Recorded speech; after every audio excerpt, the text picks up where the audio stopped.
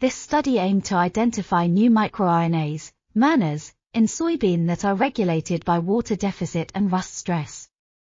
8 small RNA libraries were constructed from drought-sensitive and tolerant seedlings, rust-susceptible and resistant soybeans with or without stressors.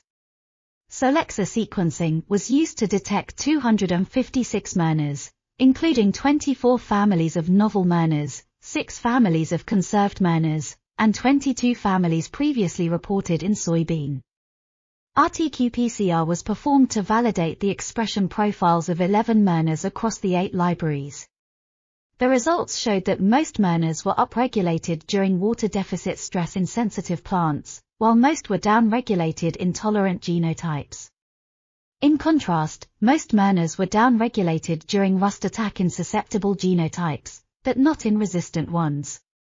The study provides molecular evidence for the involvement of mRNAs in water deficit and rust stress responses in soybean. This article was authored by Nascimento Leandro C., Abdelnoor Ricardo V., Marcelino-Guimarães Francismar C., and others. We are article.tv, links in the description below.